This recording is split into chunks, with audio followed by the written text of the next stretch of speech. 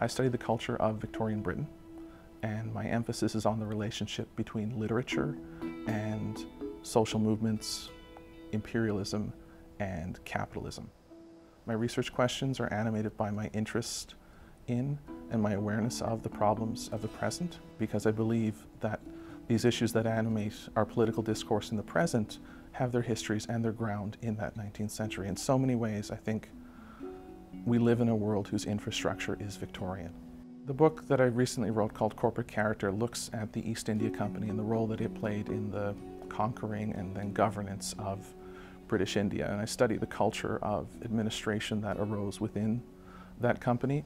Towards the end of the book, I do make arguments that, though there's not a one-to-one homology between, say, the East India Company and Halliburton, there is something that we can learn about the operation of multinational corporations in the 21st century by studying how this one operated and defined terms in the 19th.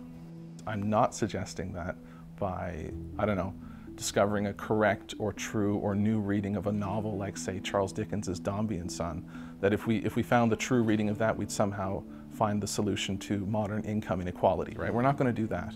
But what we can do, if we collect enough of these responses, if we look at the ways in which the Victorians responded to the same issues that trouble us today, right? They're concerned with income inequality, they're concerned with financialization, they're concerned with economic instability, they're concerned with environmental catastrophe and empire. So they have answers, and I think if we collect enough of those answers, then none of them are correct, but we'll have a new perspective, a new set of tactics to look at our problems in the present. One of the great things about working here in this department is that so many of my colleagues are asking the same sorts of questions about the culture of our current moment. And so there's a lot of collaboration here. There's a dynamic community that transcends traditional disciplinary or period boundaries, and whether that's in our graduate seminars, our department colloquia, our informal working groups, or our formal research clusters, we constantly challenge each other as teachers and students to rethink our assumptions, and I think that makes all of our research better and more lively.